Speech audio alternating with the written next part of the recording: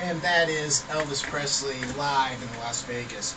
You know, the last years of Elvis's life, I don't know if people know this, but he was, he was in residency in Las Vegas and was playing at 2 different hotels, upwards of 2 shows a night, every night in Las Vegas. And, he did pass away early at age 42, but he put in a lot of miles, and, that's the reason he was, and will always be the king of rock and roll. That is Elvis with the Frank Sinatra Old Blue Eyes hit, I Did It My Way. Tonight, you were on the music scenes on WSUR The Hive. I'm your host tonight, Uptown Brett Denton. I'm coming to you live from beautiful downtown Charlotte, North Carolina. The sun is going down on my part of the town, and I'm doing laid-back music tonight.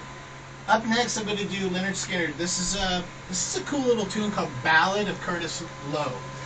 And the lead singer, Ronnie Van Zant, when he was a young kid, he used to go during his summertime days and free time and go down and listen to this old blues man play music. And he would go and hunt for soda bottles and go and turn them in and get money for it. And he would go and pay this elderly,